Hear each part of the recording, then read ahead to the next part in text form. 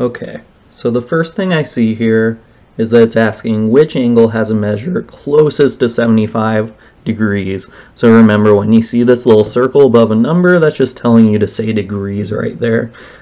Just like if you saw a dollar sign next to a number, you would say $75. Here you say 75 degrees.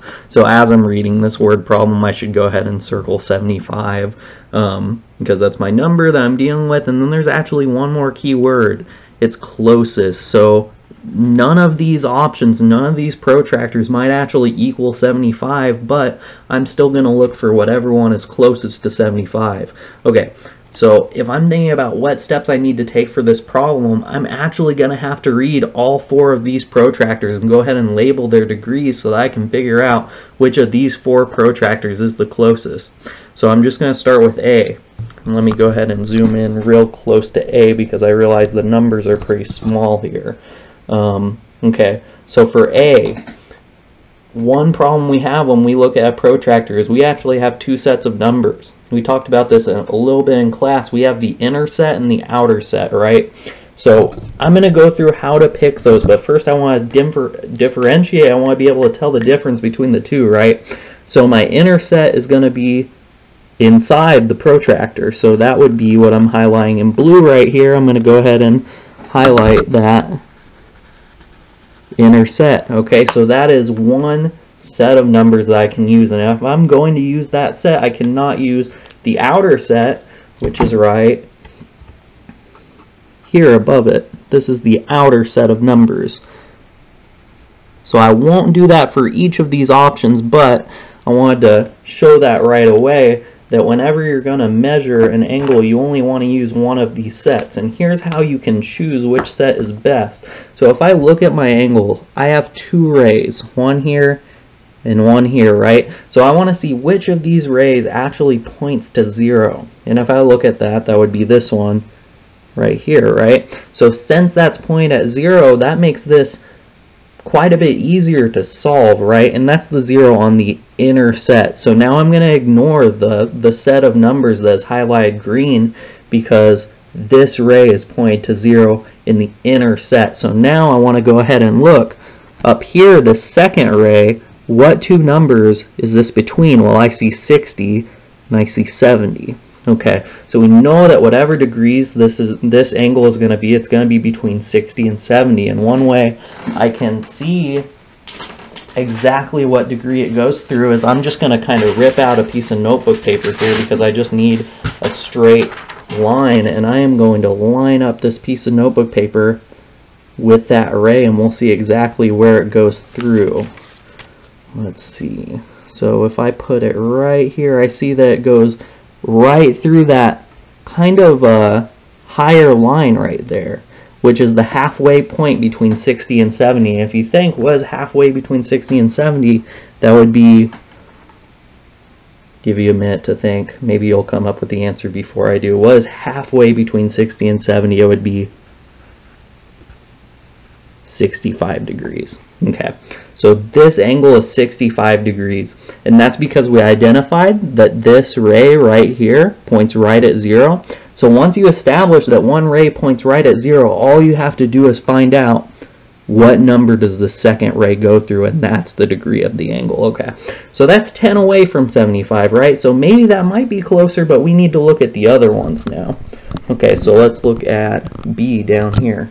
Okay, so again, we're going to be using the inner set. I won't bother with the highlighting, but you do see that this ray right here points right to 0. So let's look up here, keeping in mind that we want to only look at the inner set of numbers, right? So I see that this ray is pointed between 100 and 110. Okay, so we know this is going to not be as close, right? Because these numbers are way away from 75, but let's figure out exactly where it's pointing using that piece of notebook paper. And if I really line it up and try to see where it's going through, it's again right at that halfway point. Okay, so halfway between 100 and 110 is 105. And remember, with word problems, a lot of time it's a process of elimination, right? So you want to ask yourself, once you figure this one out, what is closer, A or B? A is closer, right? So I'm going to go ahead and eliminate B. Okay, let's go to C.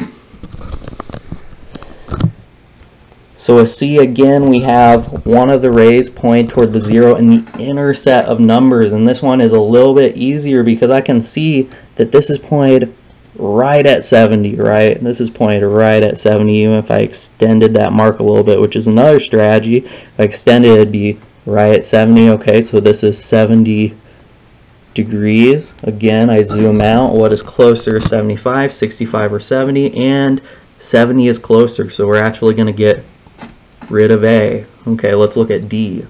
Okay, D is a little bit different.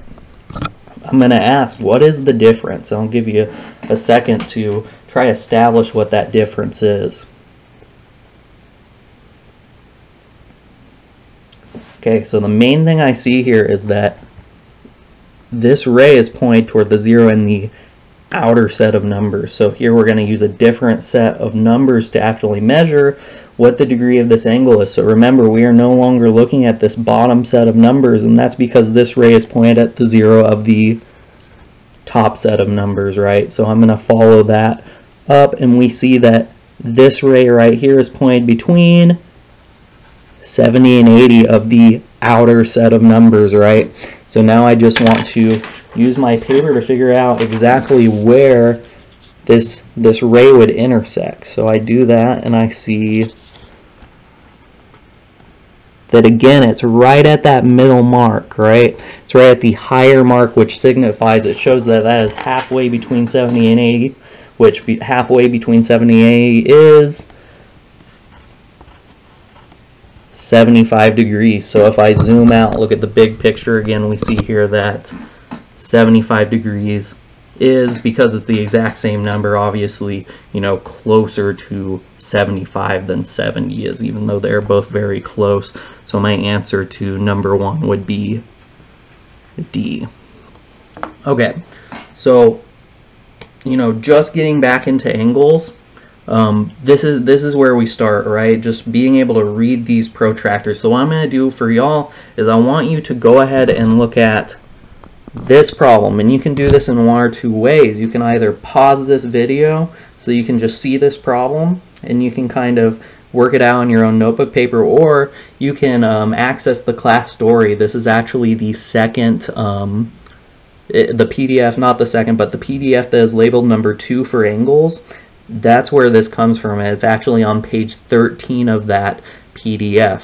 Okay, so I will actually link that in the post where I put this video. Okay, so you can go back there and print that out if you want the paper version.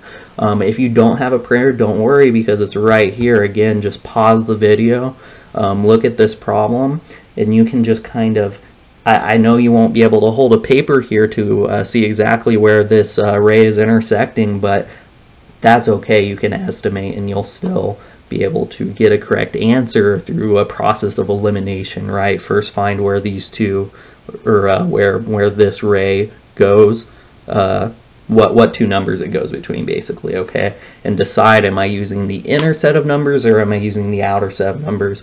If you have any questions, please make a comment on this video in the class story, and I can answer questions as we go, okay? But I want to see how many students will be able to answer this problem by tomorrow. I'm going to try to do one of these videos a day, okay? And tomorrow I'll go ahead and go over this one. Alright, thank you guys. Awesome job if you watch this video. You know, kind of stay tuned, because my goal is to do at least 3 of these a week, if not every day. Okay, right now they'll be posted to Class Dojo, but I do want to make it clear that later we will be going to Google Classroom only. So I would try to log your child into Google Classroom, or log into Google Classroom, because next week that'll be pretty much all that we're using. Alright, thank you guys. See you next time.